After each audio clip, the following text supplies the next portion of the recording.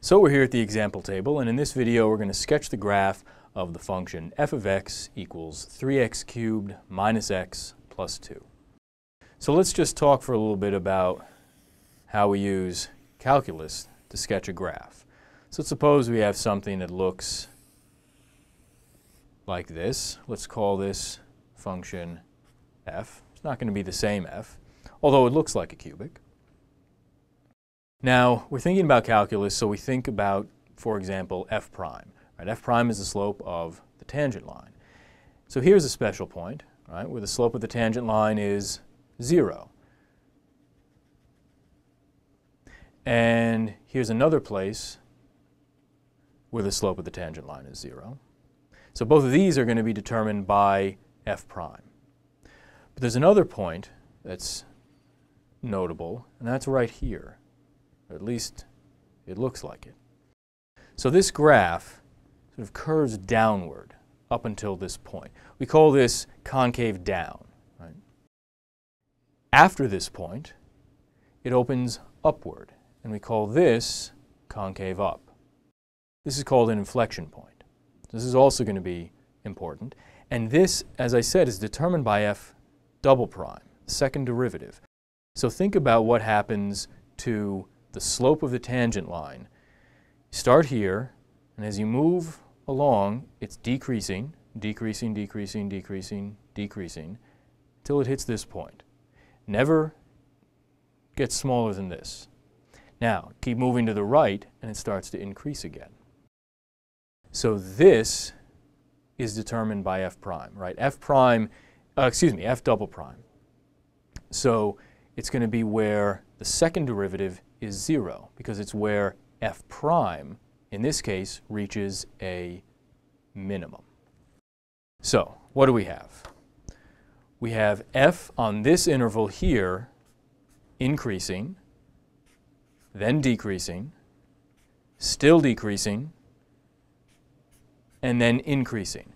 And these are all determined by the behavior of f prime, right? Increasing means plus, decreasing means minus. But now we have this other consideration, concavity. And on this first part, up until the inflection point, this is concave down, as I said before. So this is concave down. And this is concave up. And these are determined by f double prime. Concave down, f double prime, negative. Concave up, f double prime, positive, right? The rate of change of this slope. Slope is decreasing and then increasing. Negative and then positive. And this guy right in here is the inflection point.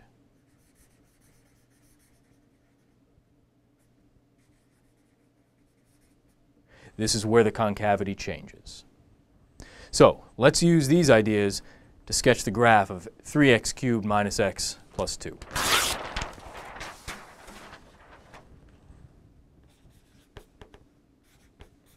So f of x equals 3x cubed minus x plus 2. We know we're going to need the first and second derivatives, so let's just find those now. First derivative, 9x squared minus 1. And second derivative is 18x.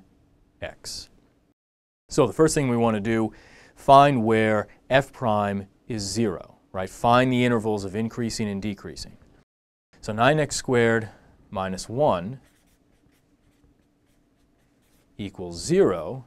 This implies that 9x squared equals 1. And if we divide both sides by 9, we get x squared equals 1/9.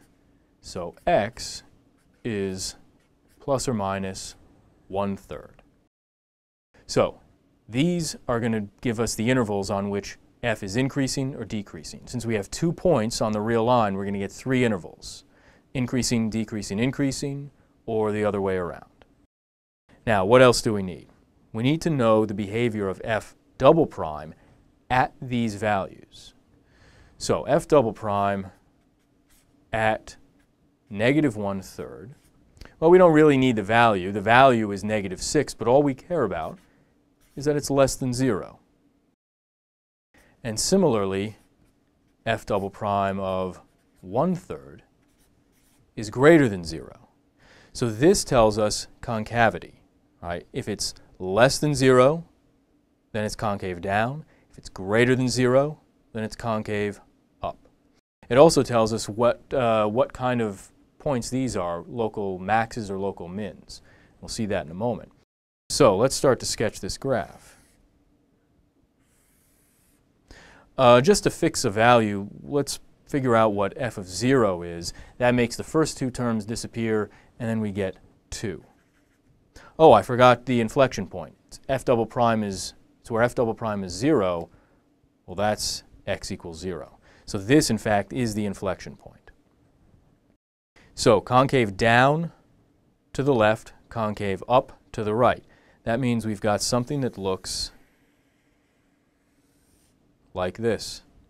Now, what is this value here? The value where it reaches a local max. This is negative 1/3.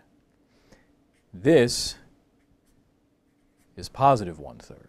So local max corresponds to f double prime being less than 0, local min to f double prime being greater than 0. Now we didn't get any intercepts for this function, but that's okay. What we're really looking for here are the intervals on which the function is increasing and decreasing and the inflection points.